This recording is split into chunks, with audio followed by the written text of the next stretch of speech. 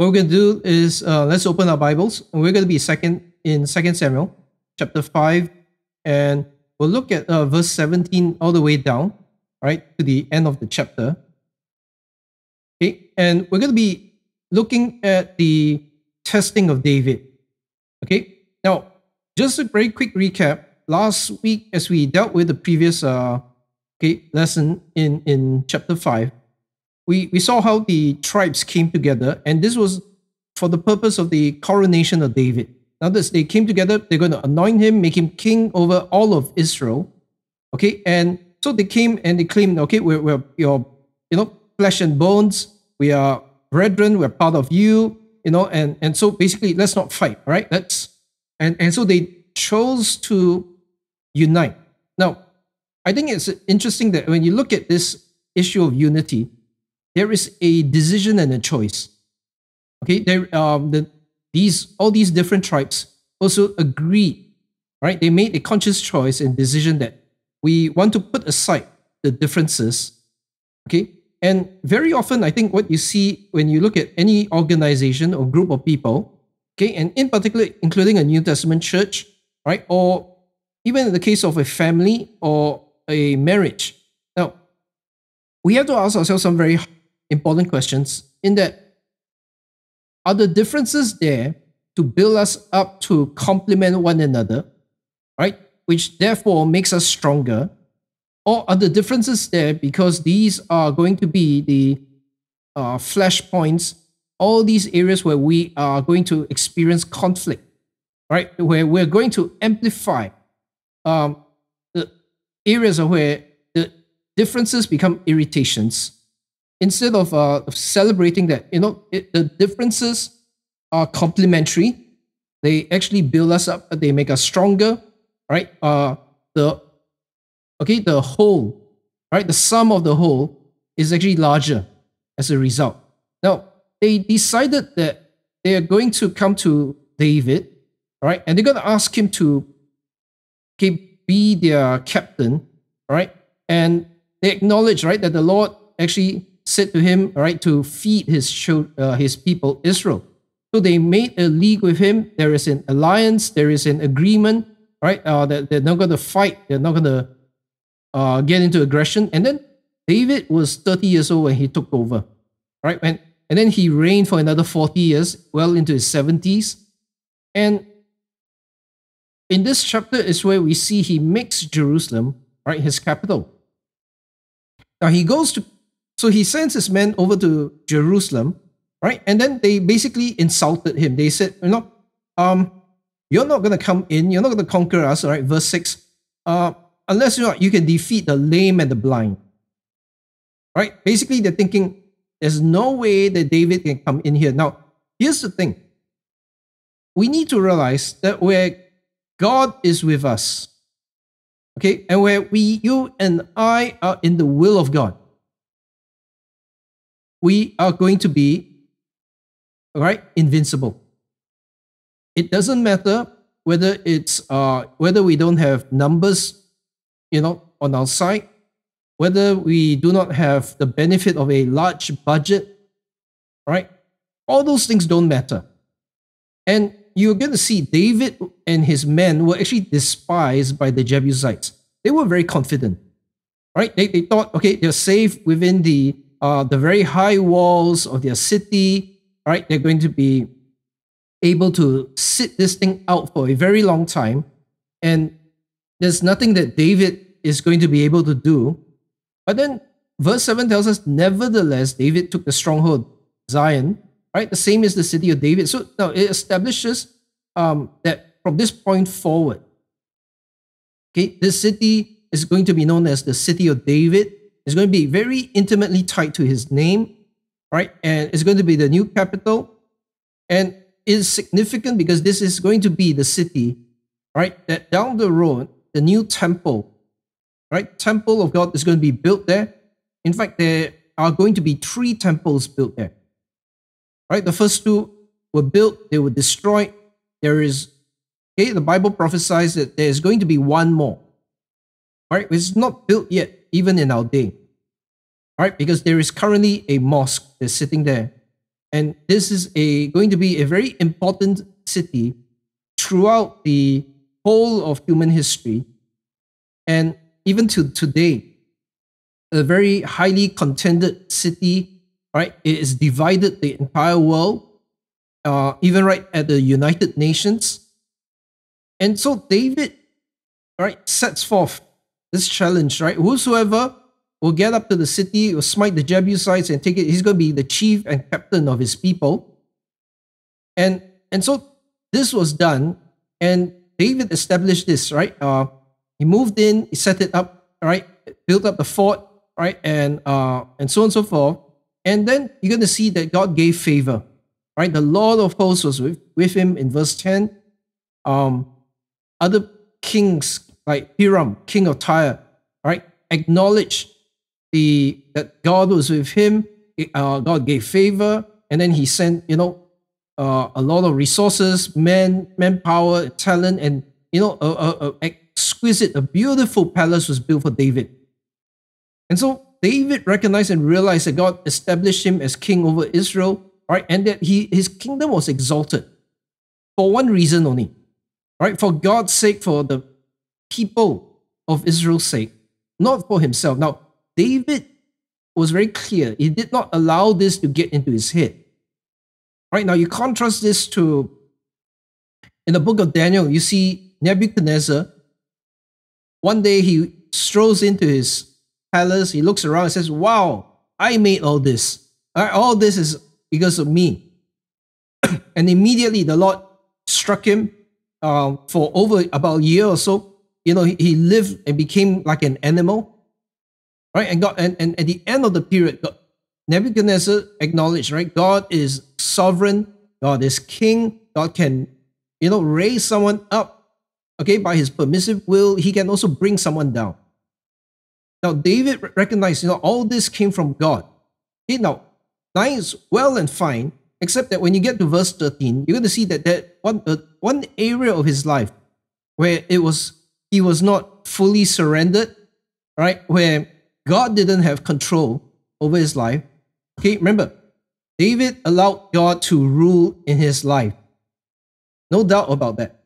But realize this. This is true of David, it's true of all of us. Just because we surrender and we allow God to rule in our lives, that Christ is our Lord, our King, and our Master. Now, the reality is, for most of us, it's not going to be in 100% in every area of our life. Right? And in one area here, and that, by the way, that's something of a progressive work. God has to keep working on us, dealing with us, right? In order for that to happen. Now, with respect to David, now verse 13, you see that he added more and more wives.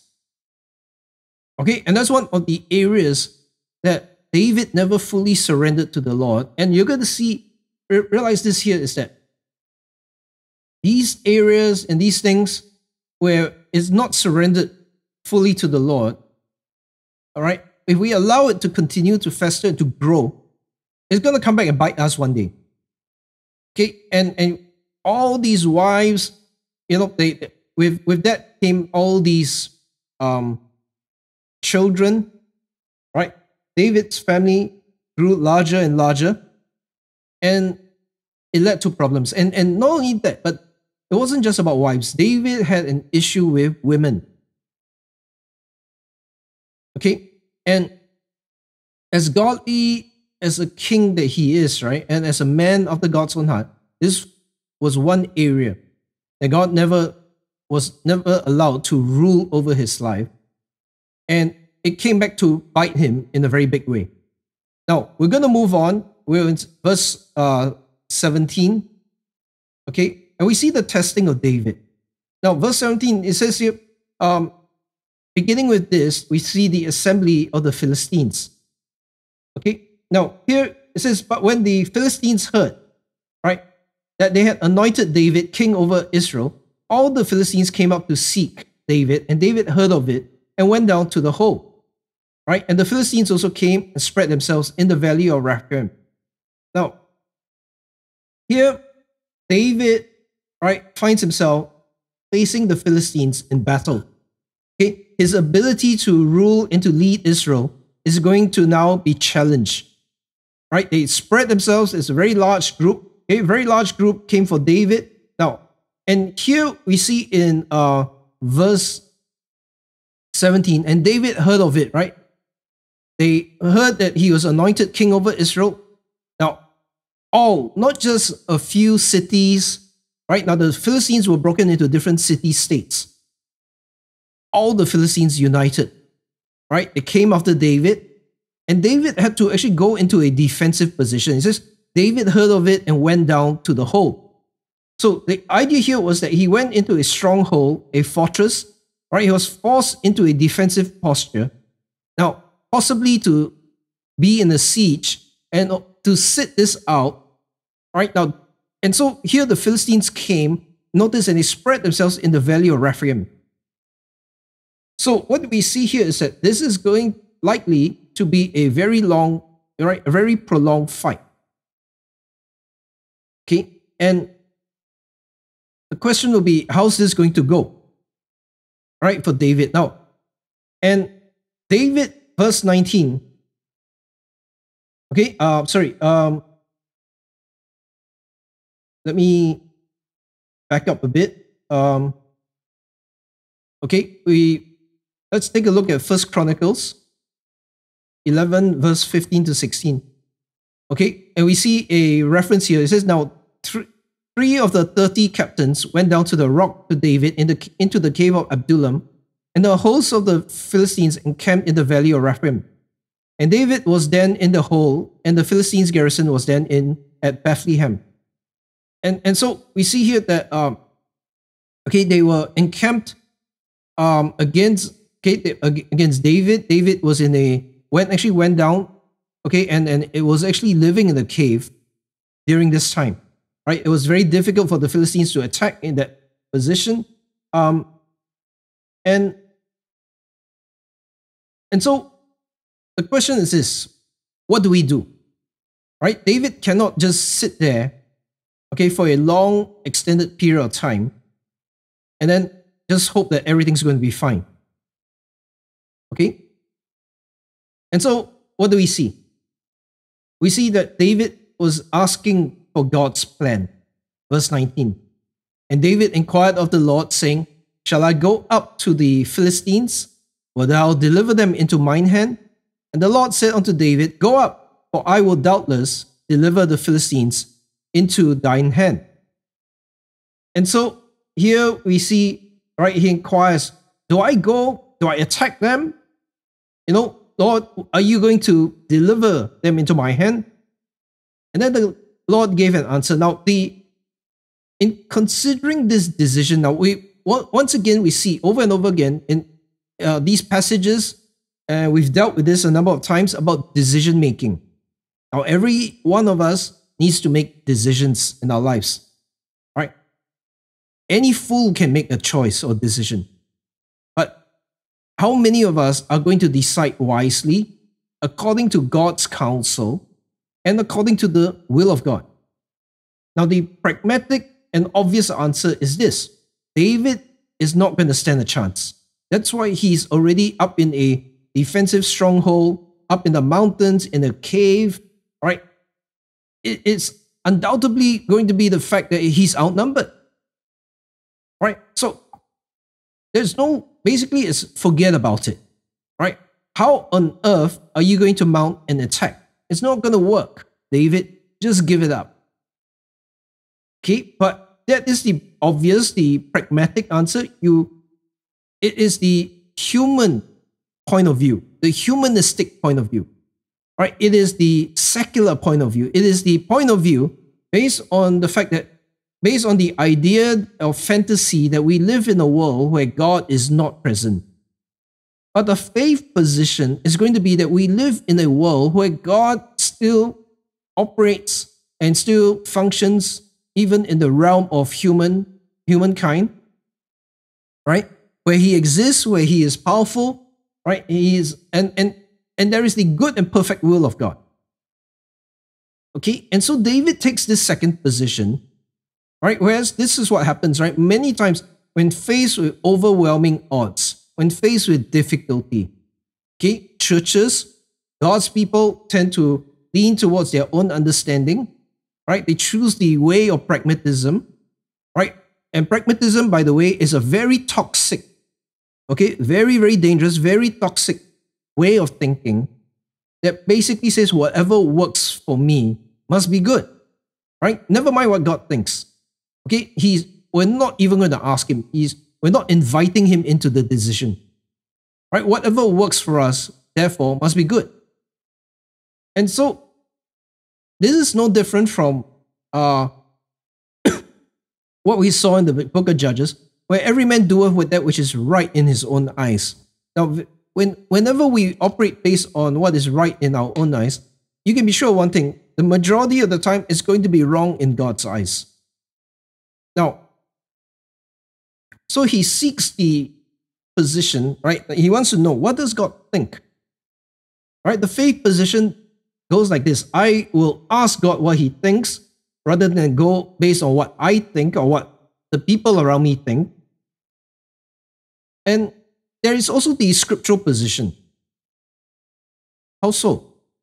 Well, you go back to, right, the first 5 books of the Bible, right, the law of Moses, right, the Pentateuch, now the Jews call that the Torah, the first 5 books of the Old Testament. Now, ask ourselves this question: how many of Israel's battles in the past were fought when they were grossly outnumbered? Many times, right? Miller's been going through the gate to Joshua, right, on Saturdays with the young people, and over again, you see progressively the battles actually got larger and larger, right, to the point that instead of fighting one enemy, they gang up, right? I think it was about 5 different nations against Israel. Grossly outnumbered. And over again, God promised his victory. Okay? And in particular, God did make specific promises to the nation of Israel. Right? Look at Leviticus chapter 26, verse 6 to 9. And I will give peace in the land, and ye shall lie down, and none shall make you afraid. Okay? None shall make you afraid. That means you're going to live in peace and security, right? And without fear. And I will rid evil beasts out of the land, right? So imagine most places, if you want to live and colonize a place and whatever, you need to, get rid of all the wild animals, right? Even Singapore, once upon a time, had tigers. Okay, now they're gone. Neither shall the sword go through your land, and ye shall chase your enemies. Now look at this promise. Ye shall chase your enemies, and they shall fall before you by the sword. Okay, there is a promise of victory. And it says, and 5 of you shall chase 100. Okay, 5 against 100. So there's 20-to-1 ratio. And yet they are the ones, okay, chasing the enemies. And it says, and they shall fall before you by the sword. Now verse 8 and verse 8, right? It says you chase 100, and 100 of you shall put 10,000 to flight. Okay? 10,000 to flight. And it says, and your enemy shall fall before you by the sword. For I will have respect unto you, and make you fruitful, and multiply you, and establish my covenant with you. Now, again, this is a promise that God made to Israel as a nation. All right, look at other promises that God made. Exodus 14, verse 14. Right, when they were about to cross the Red Sea, that the Lord shall fight for you, and ye shall hold your peace. Right, Exodus 23, verse 27. I will send fear before thee, and will destroy all the people to whom thou shalt come, and I will make all thine enemies turn their backs unto thee. So notice, even as Israel advances and moves, right, across the wilderness and then into the promised land, now God says he's going to send fear. Right? This invisible thing is not, not every battle needs to be won by, just overwhelming force and a military. So God sends fear to the point, it says it will destroy them, right? They'll turn their backs to Israel, they'll run. Okay. Deuteronomy 3, verse 23, ye shall not fear them, for the Lord your God, he shall fight for you. Right? Psalm 35 verse 1, plead my cause, O Lord, with them that strive with me, fight against them that fight against me. And you know, what a comfort is now, even in Psalm 35, David personally pleads with God, right? And God answers his prayer, you know, and he says, so fight against them that fight against me. Now, we don't get to choose whether or not we have enemies. There are always going to be people that will choose to make themselves an enemy to you, right? Now, we don't have to become their enemy, but and as much as possible, we try to live peaceably with all men, but sometimes this is going to happen. And the question here is going to be this: will we let the Lord fight the battles for us? Okay, because that's a choice and a decision you and I have to make. All right, Romans 8:31, what shall we then say to these things? If God be for us, who can be against us? Okay, who's going to stand against us if God is for us? Now, that only works provided you and I are walking in the will of the Lord. All right, now, what many people try to do, and they misuse this passage in Romans 8:31, is like, well, this is the way, this is the path that I have chosen. All right, I'm going to go this way. Whether or not I sought the counsel of the Lord, that's irrelevant. I presumptuously want to go this way, and I'm going to hold this verse, right, such that God has no choice, but He's got to back me up. That's not how it works. Okay, it doesn't work that way.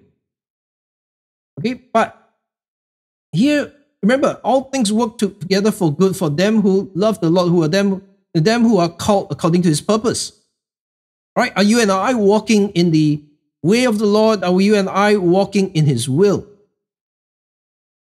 Okay, those passages are not meant to be twisted such that we turn God into some sort of genie that is there to just obey everything that we sovereignly decided to do, because it's the other way around.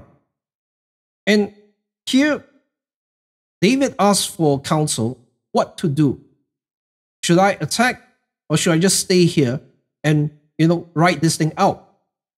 And so, now there are a lot of things that are tied to this, because how this decision is going to be made is not just something that affects David. It's going to affect all the men, the whole nation, right? And the enemy now has come out in overwhelming force. Okay, so everyone is looking at David with the expectation, please do something. All right, but I think it's important to realize, right, as a spiritual leader, okay, whether it's king, as a pastor, as someone in leadership in church, or as a husband, or as a father, for instance, or as a parent, right, as a mother. Now, I think the people who are looking to us need to be able to see that we are looking to the Lord. We are seeking the Lord. We are seeking His plan, not just doing what comes conveniently to us or what works for us. Okay, because here's one of the problems. Many times, children are growing up in a so-called Christian home, right? But what they're seeing is mom and dad just doing whatever works for them, right? Making the decisions, right? Sunday, yes, we hear God's word, we hear all these principles, but when push comes to shove, right? When we really have to make a decision, what happens?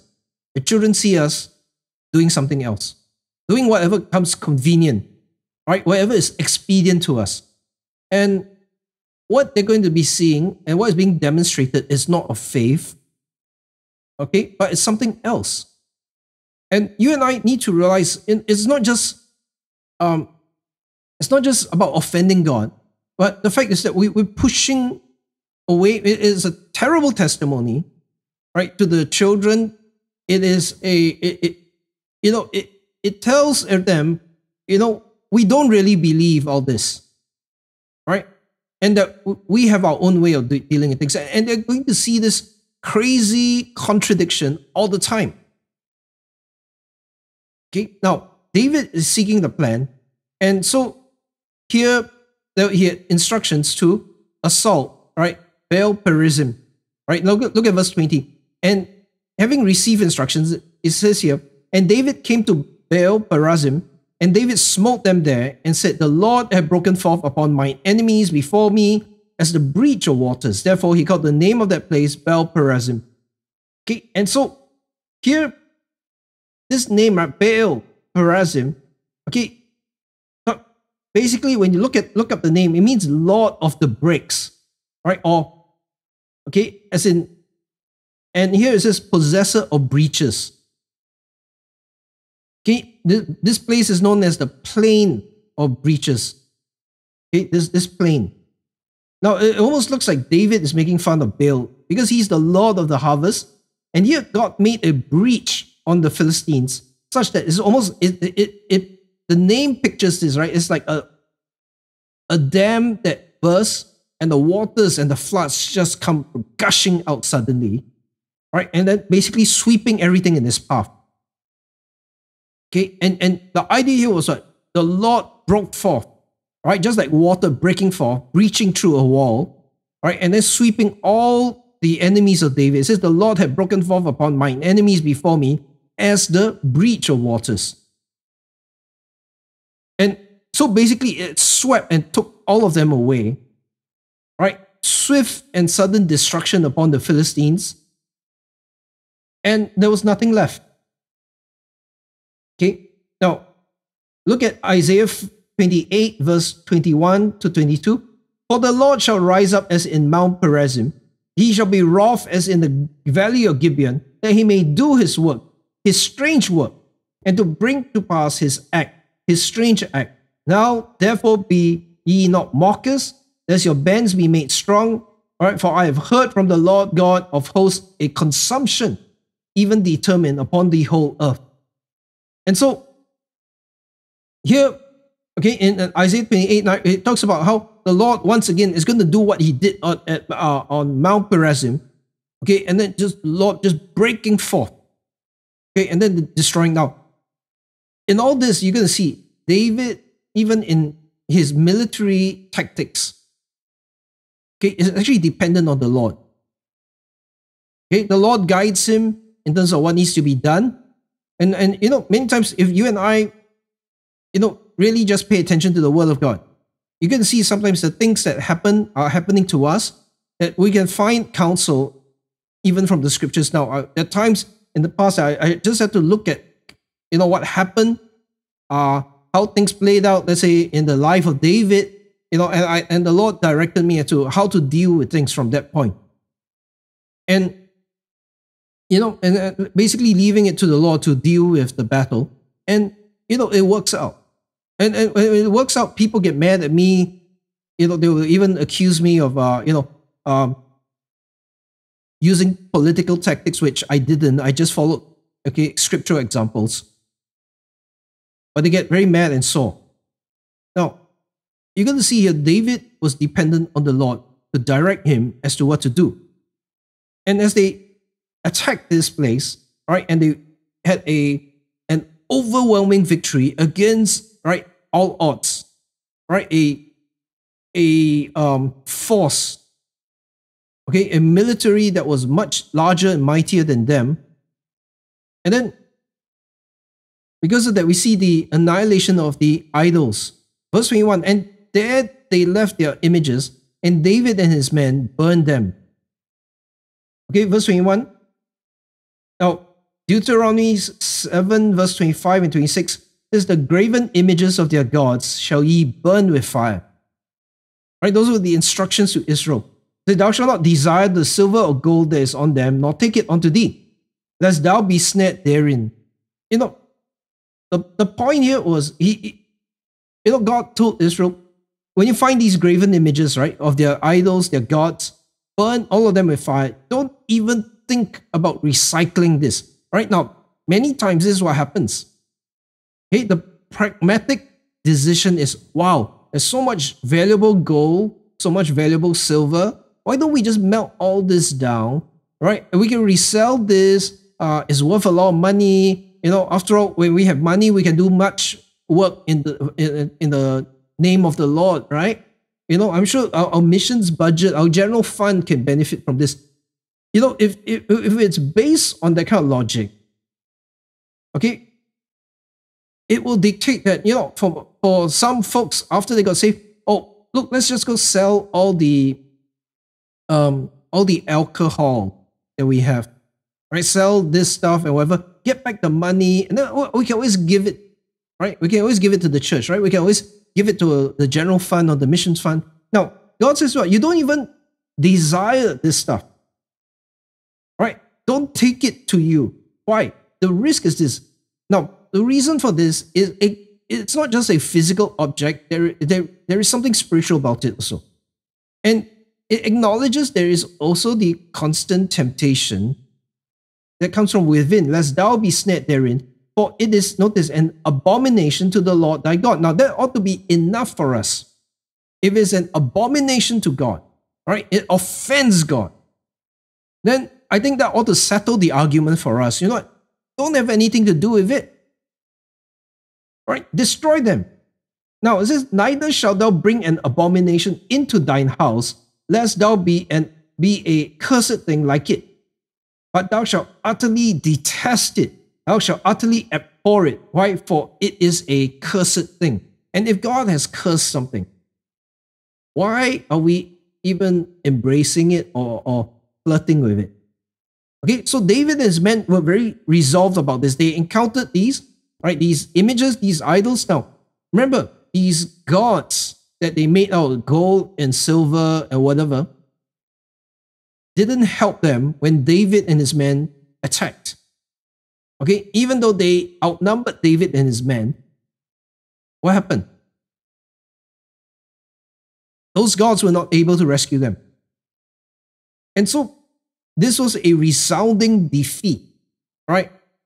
And what is, I think, more embarrassing is the fact that here is a God that, something the Philistines cannot see, right? Now, the world looks at God and says, we want a God that we can see. That's why they have idols. Okay? But here is Jehovah, right? Who they cannot see, the God of Israel, and yet, he's able to defeat them in such a conclusive manner that, there's nothing left to debate. Now, we're going to see that, that's round one. It's not over yet. Because then now we see the action at Rephaim. Look at verse 22. And the Philistines came, right, up yet again. Notice this is the second time, and spread themselves in the valley of Rephaim. And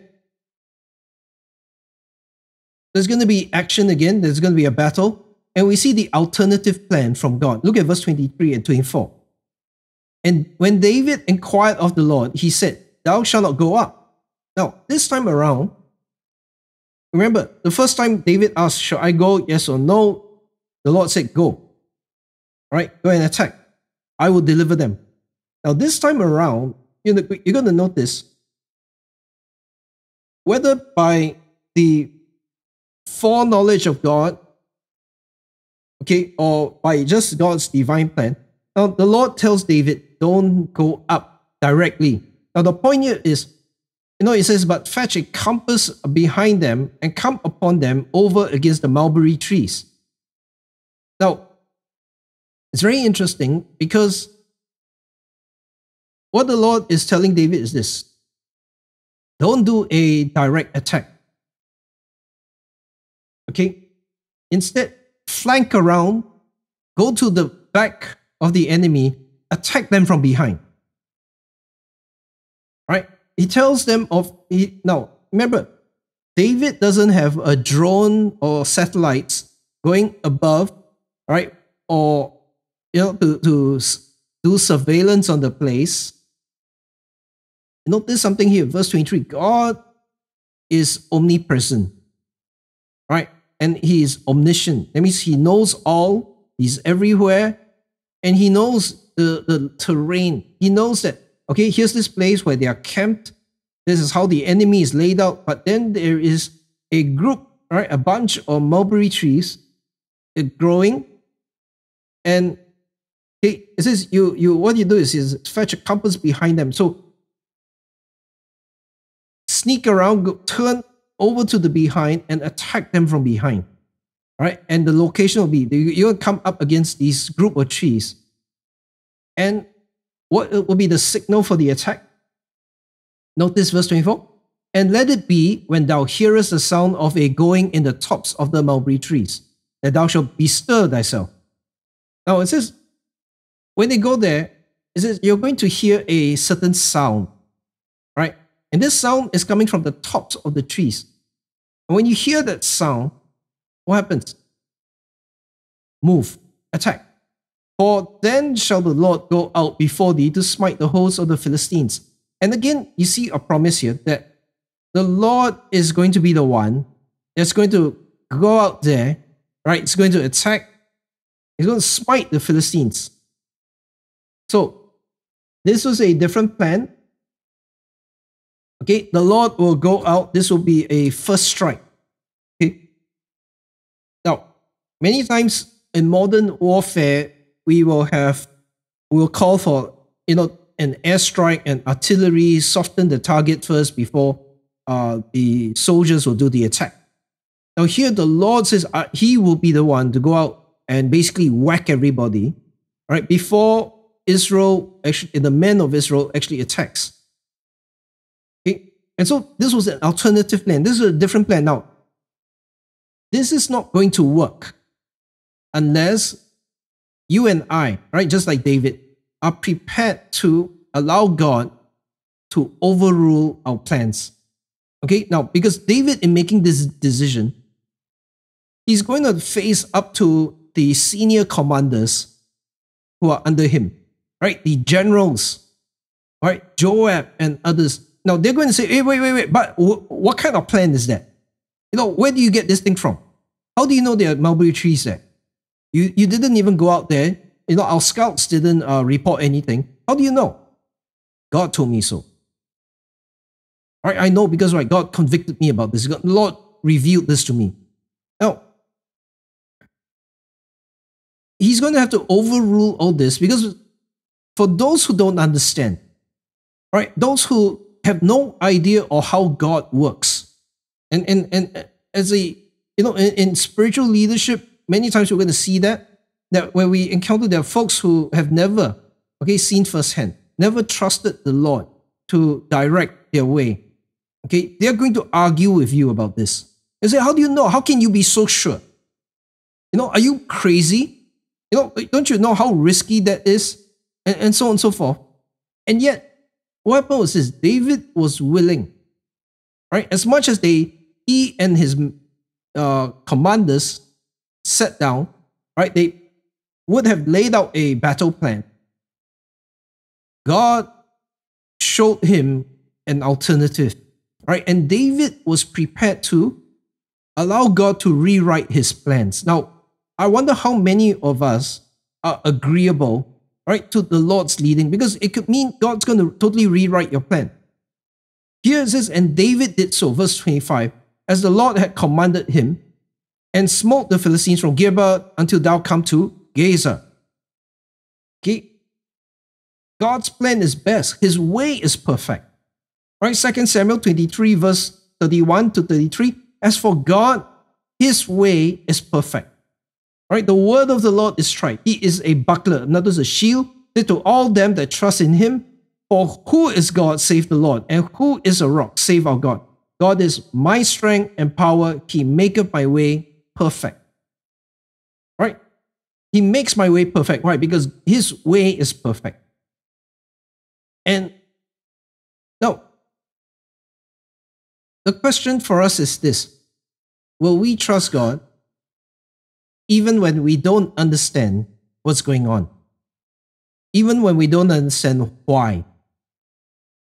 Okay? This is the same thing over the years when the children were much younger. Now, in part of the training and teaching, I wanted them to be able to obey an instruction and commandment, even if they don't understand why. Why? Because when it comes to, it's not so much that, I just want them to obey me unconditionally.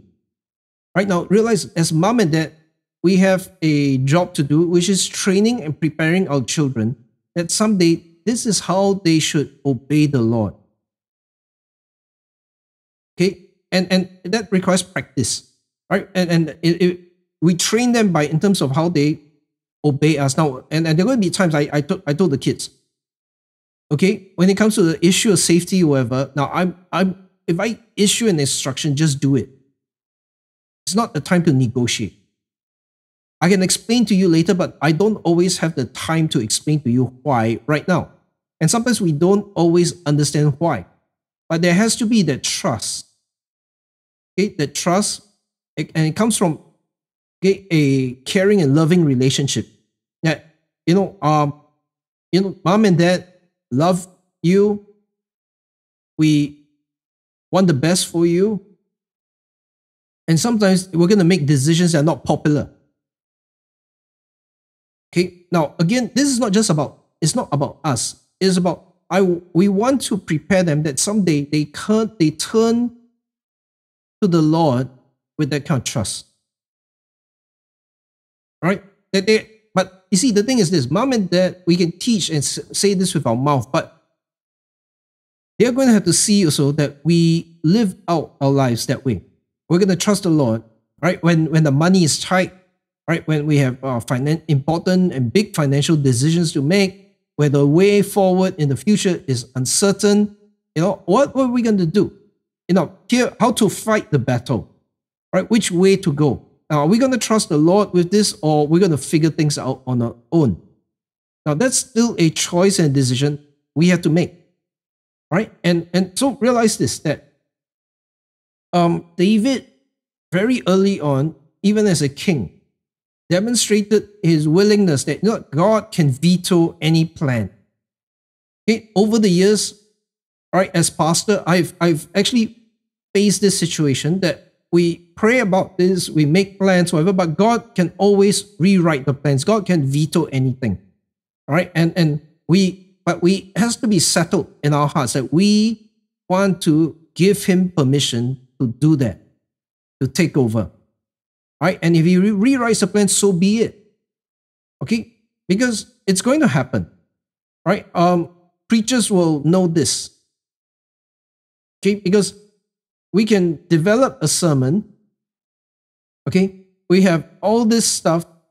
And then and I've been in situations, right? On a Sunday morning, I get out of the car, we're still in the parking lot, we have not arrived in church yet. And it became very clear. Right?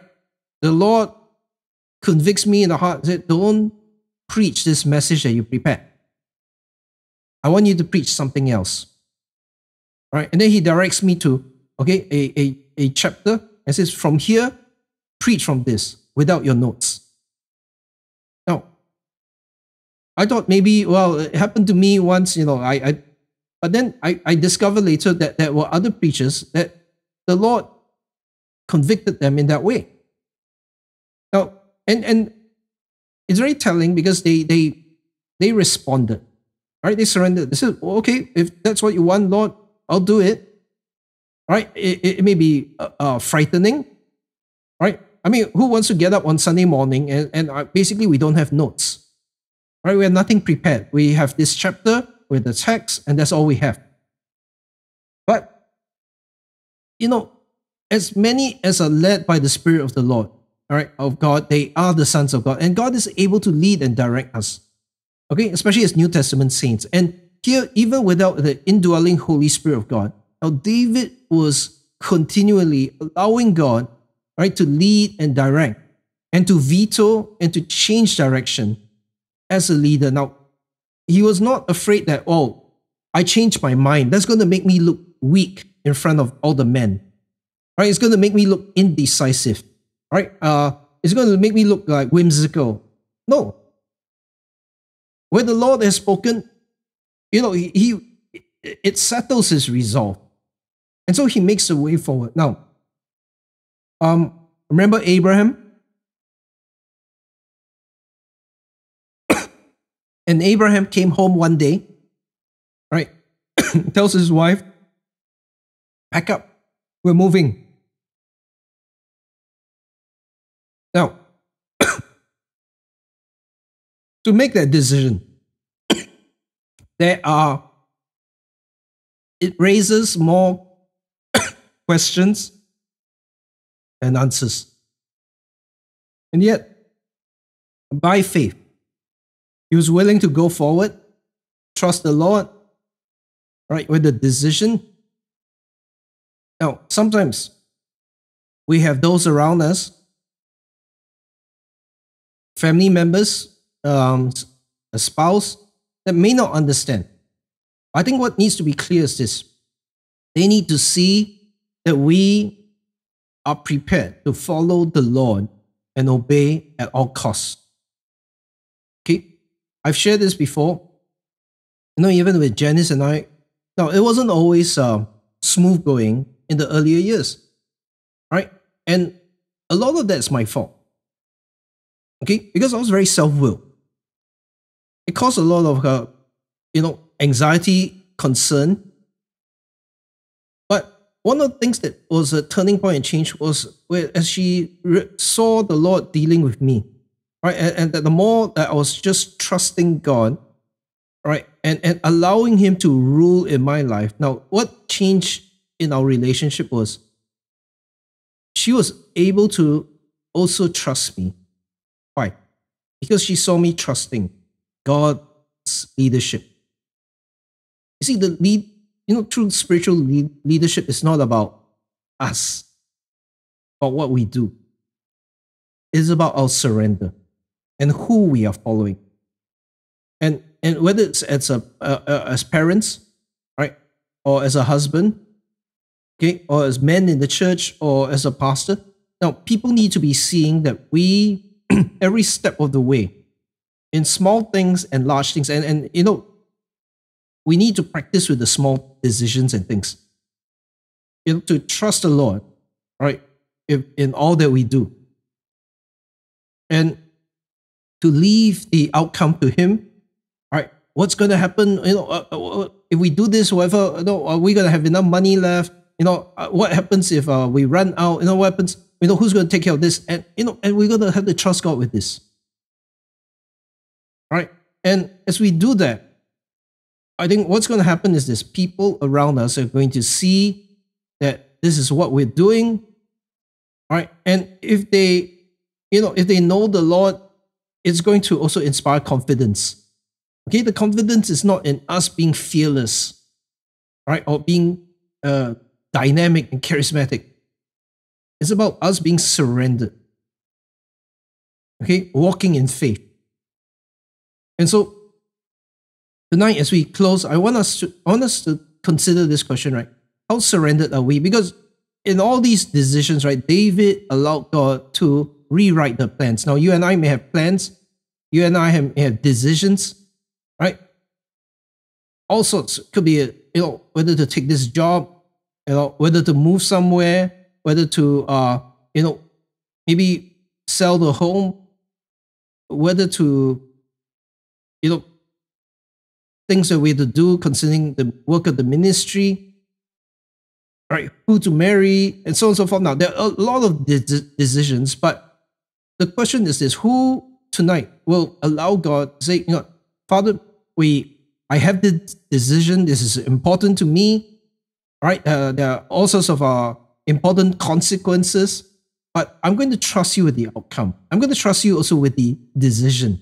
Will you show us, right? Show me what I need to do. Will you lead and direct me? Right? Will you show me thy good and perfect way? Right? Because as for God, His way is perfect. Right? He doesn't make mistakes. But make it very clear that I know, right, that it is in no uncertain terms, right? And that we can move forward. Right? And will you trust Him with that? And instead of leaning to our own understanding, because it will make a difference in terms of the result of our decision and choice. It will show in how we do things, right? It will show in our decisions. It will show in our priorities, right? Will we do that? Okay, let's pray. Father, we thank you for this time in the Word.